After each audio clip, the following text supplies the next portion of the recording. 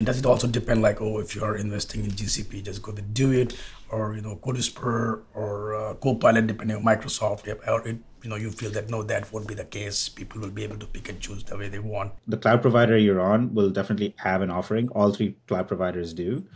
So give it a go. You could have some certain rubrics that you want to clear to make sure that it's meeting your bar. So that what those rubrics are will probably have to be set by a technical steering committee. At the very least, the coding assistant should be able to provide the commands for that specific cloud, right? So it should be whatever the Azure command line interface is. At the very least, you should be able to create a script in that. Or same thing for Amazon, same thing for Google. Like G Cloud commands, Duet AI should be good at doing at the very least those commands. And if you think about then you kind of expand the scope. Then you say, okay, well, how well can it actually help me solve the problems that are generally a lot of toil? So can I generate good Terraform out of these coding assistants for the platform that I'm on? Theoretically, the coding assistant from the specific cloud provider should be good on operating that specific cloud provider. So you can have that. Then you can say, okay, what about operationally? Can it help me debug problems that I'm having with my cloud?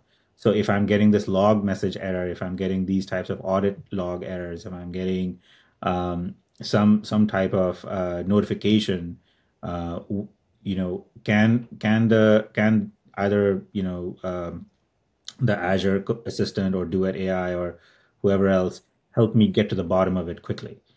So what are these tests that we can make that allow a team to actually either put out a proper RFP or do a proper internal test, or really have a quantitative assessment based on whichever cloud they're on, to say, does the coding assistant from this cloud itself qualify, or do I need an external coding assistant that is being built by a startup or a third party company that is specializing in the area that I want?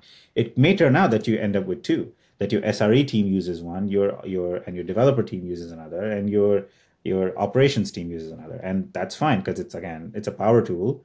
And people who are, again, going back to the woodworking analogy, people who are doing floors and doors are not using the same power tools as people who are doing wooden sculptures. Like, it's slightly different, right? So I think more and more these tools will start to get really specialized. There'll be some that'll purport to do them all. People will have preferences for the more nuanced use cases that they have.